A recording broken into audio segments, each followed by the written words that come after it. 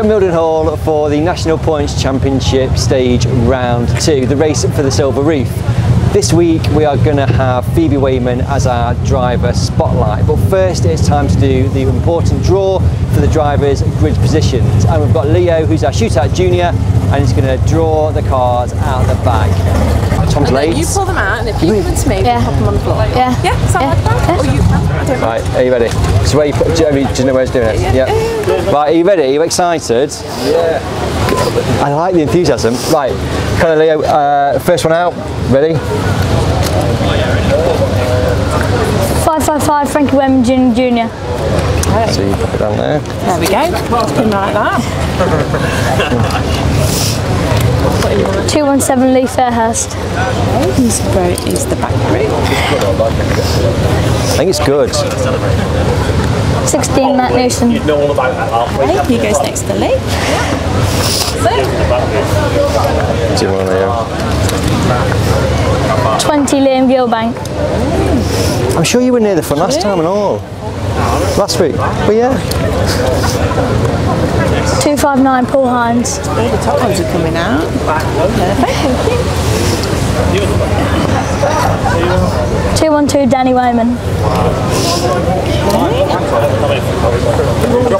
Drop it out of his sleeve in a minute. 515 Frankie Wainman Jr. Okay.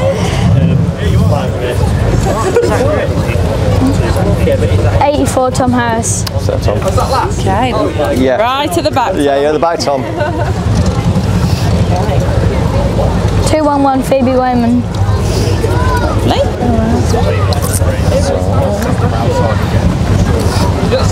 191 Joshua Smith. Then there should be. Superb job, Leo, so far. Superb job. Number 5 Charlie Shorter. Lovely. Empty bag? Beautiful. You have an empty bag.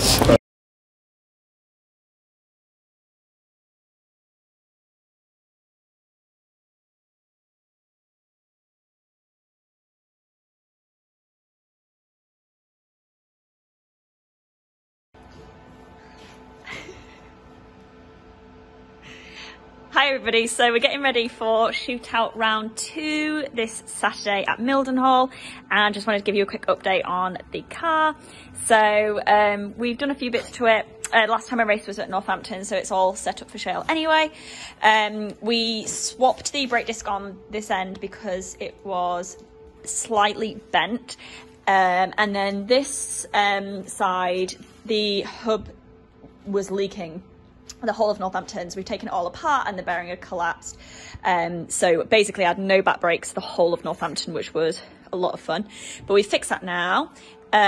We've done all of the gauges, rewired all of that because that was playing up. And yeah, we've done a little bit of bumper work. Obviously I'm such a hard hitter now, so we've had to fix the front bumper, haven't we? So yeah, we're getting there. Doesn't look like a right lot of anything now, and we're racing tomorrow, so wish us luck.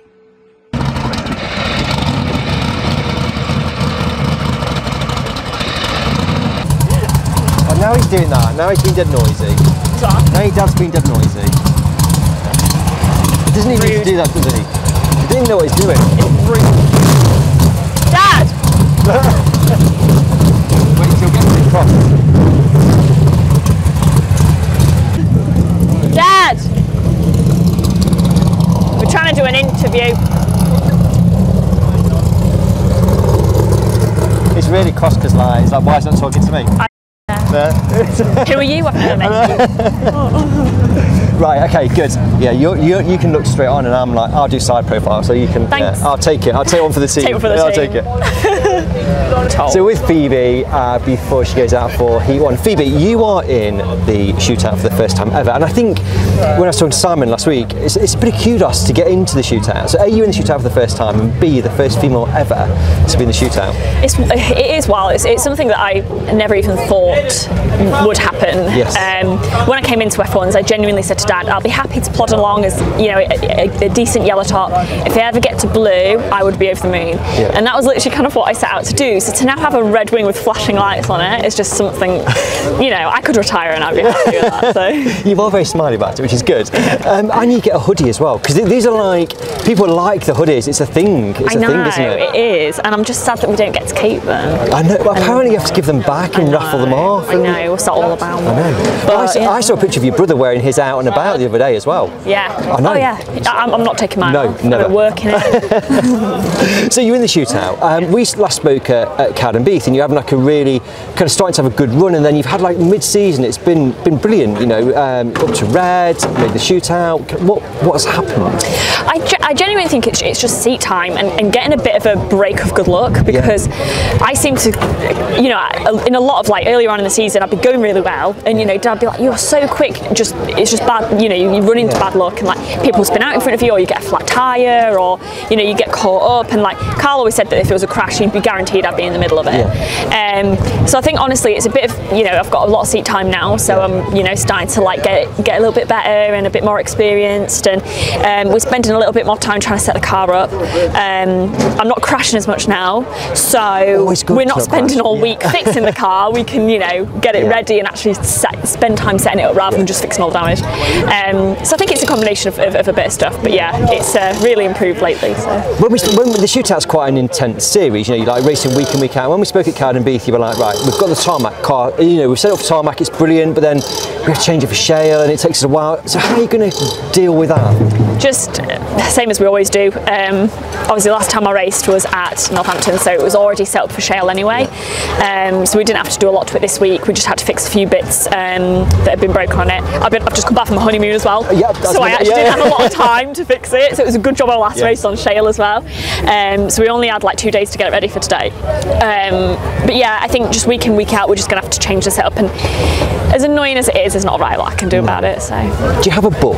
Is it all like, or is it in Carl's head? It's all in Carl and Dad's head. They're very good at remembering stuff like that. I probably should have a book though. It's a bit more practical. You mentioned honeymoon because you did miss round one. Because absolutely more importantly, you've got married, you went on honeymoon. Yeah. So you did miss round one, but you're kind of not at the bottom of the table though, because the way the points start, because of your sort of successes so far, you know, you kind of start kind of mid-table anyway. Yeah. So obviously I missed round one. We booked the holiday way before. I even thought I was going to get in the shootout. Were you cross when were you like, Carl, we need to really think about this honeymoon thing? I was like, it's all paid for, I can't really change it. Obviously because of COVID and stuff, it's all a lot more different now to cancel it and rebook. So I was like, we're just going to have to miss the first round. But I'm still 9th in the points. So, you know, it's not too bad. But yeah, I was a little bit gutted I missed that first round, really. And aspirationally, what do you want from the shootout? Honestly, if I could, I truly just want to go out and enjoy racing, and I want to go out and if I can score some points, stay, you know, like competitively in the points wise, and just have some good racing and just enjoy it. I'll be happy with that because I'm just happy enough to be in it. So. But there's a real view this year, you know, certainly after Kingston, where there's no real favourite. Everybody's like, you know, kind of in there. Anybody, you know, and I know the shootout does kind of get to the end. And you've still got 4 or 5 drivers, but I think this year, absolutely, everybody's still bunched together. Nobody's. Yeah, definitely. I think all 12 drivers are very, very talented. So I think it will be a very, very close call. And like I said, I don't think there's many that are kind of that are shining brighter, if you know what I mean, than others at the minute. I think everyone's on a really fair kind of playing ground, really. So it would be really interesting to see what the racing's like. I think it'd be very neck to neck. But so Mildenhall, you need to go out for Heat 1 in a minute. Do you like Mildenhall as a track? I love Mildenhall. I absolutely love it. Even if, like Dad always says, even if I like crash or spin out, I'll still come back. I'll be beaming because it's so fun and like it's just so full on. Like it's so different to any of the track that we race at because you're constantly going. Like you don't get a break down the straights, and after a race, my arms will be throbbing. Whereas at other tracks, they're not like you know. I'm not that bothered. But here you're just constantly on it, and I love it. But it's just so much fun. So I'm very excited. So confident going into tonight? Confident, yeah. I just, like I said, I think if I enjoy the racing and I finish races and get decent places, I'm more than happy with that. So. Good. You need to go out for Heat 1, and we'll come and talk to you in like what it will be 20 minutes. Yeah, after I've won. Then hopefully you're still smiling. I will be. Yeah. I'll be here with my trophy. Yeah, we like that. Positive thought process. I like it. You go and get ready. Thank you. Good. I said he was going. I'm going to do it without a tripod. I'm going to be like. I really took that side profile then as well. I was like full on side. You were like looking. I was like. Yeah. So. Yeah. going to be next season. We start the qualifying for that event.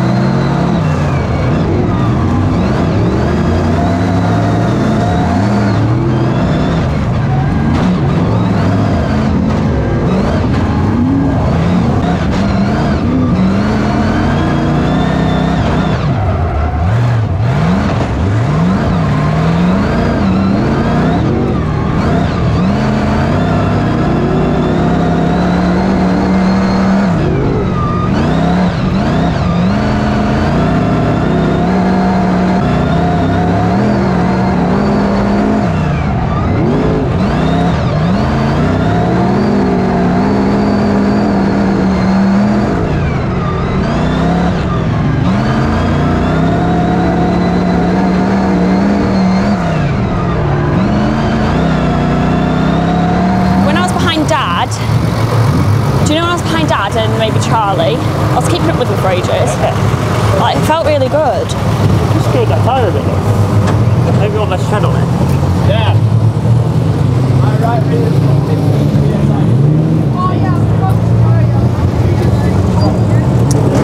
How's the watering? We're good. Oh, Jordan, get that. Oh, Paul! That's far more exciting. Danny! Jess!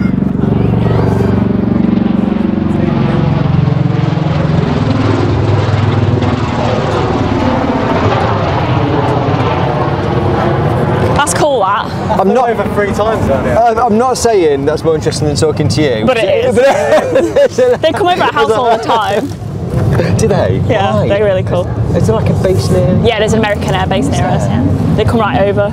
It's very exciting. Well, I'll be sat down working. Me and Jess have this thing, because like where I live in, like Jess lives like down there. Oh, you know. Yes, yeah.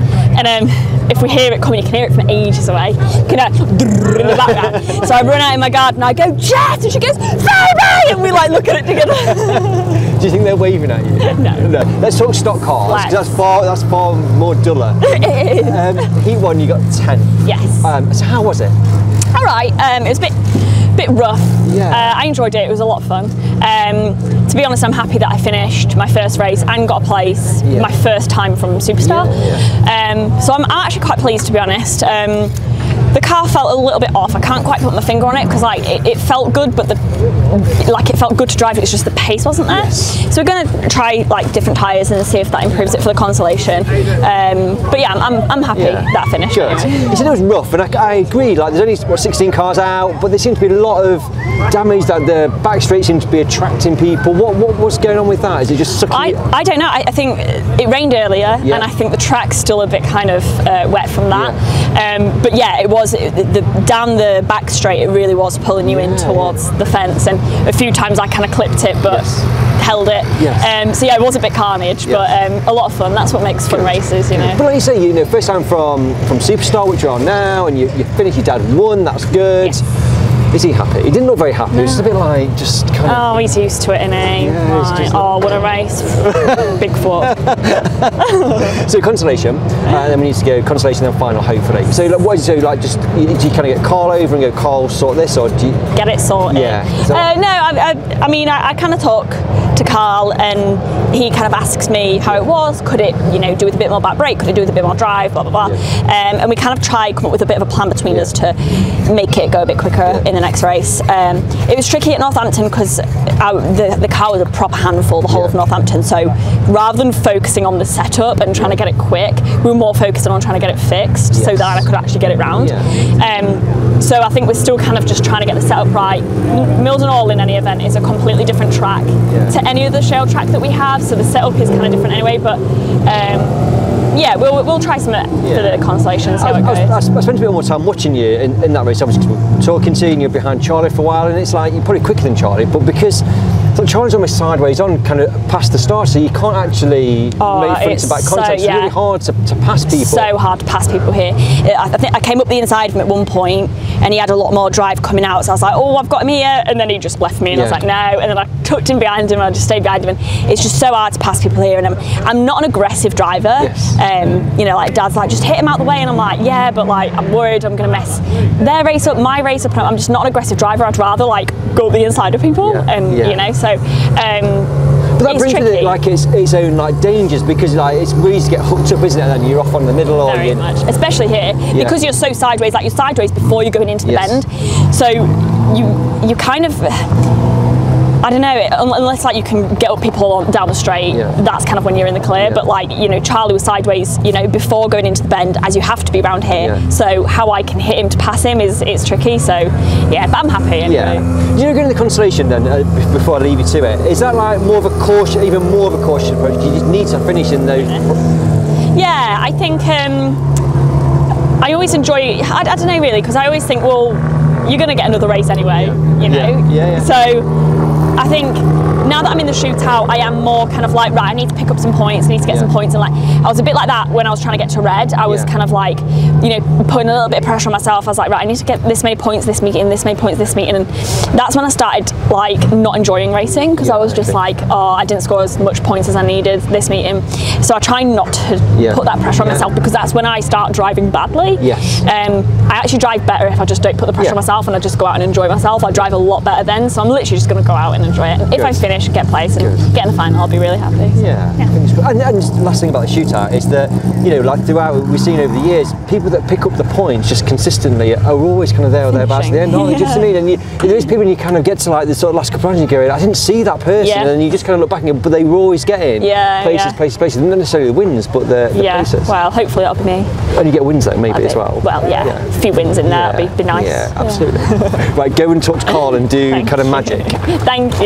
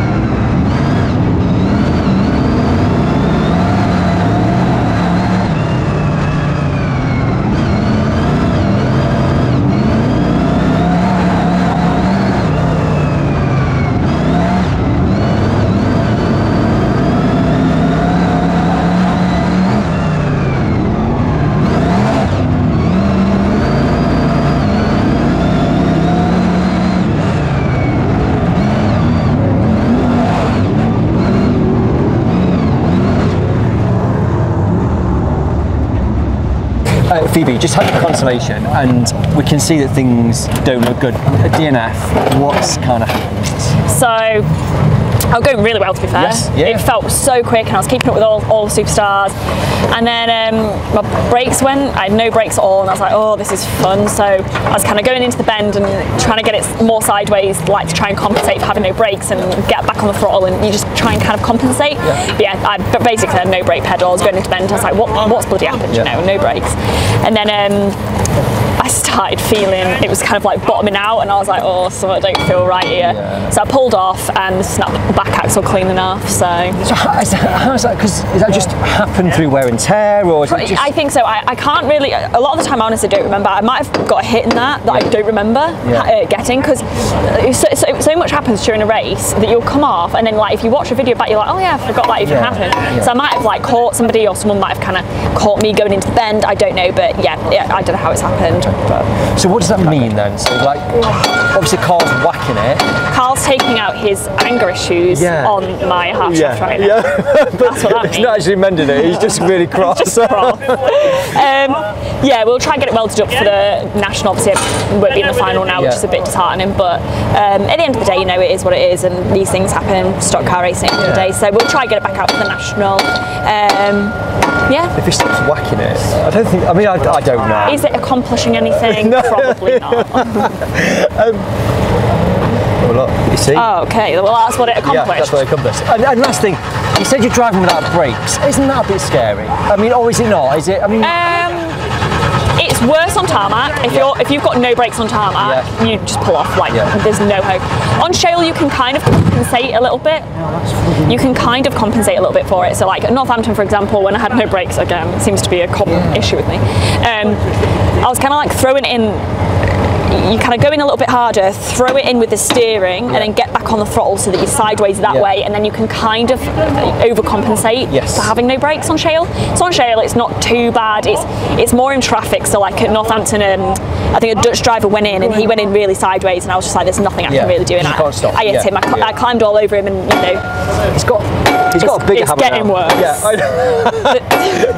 I think I need to leave you to supervise what's going on. I hope you get it fixed, and we'll come and talk to you after the national. Thank you. Thanks.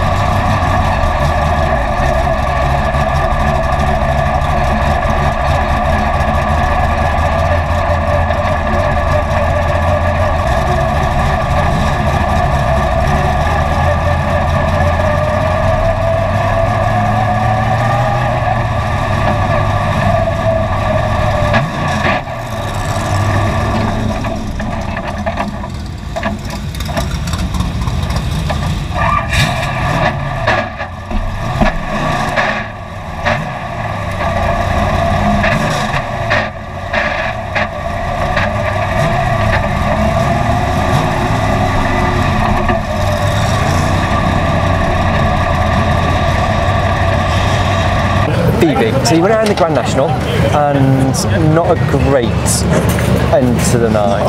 No. Not really, no.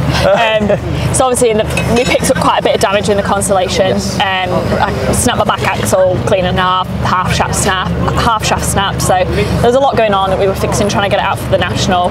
And we didn't even think to check gears, and basically went out on track. First gear, absolutely fine.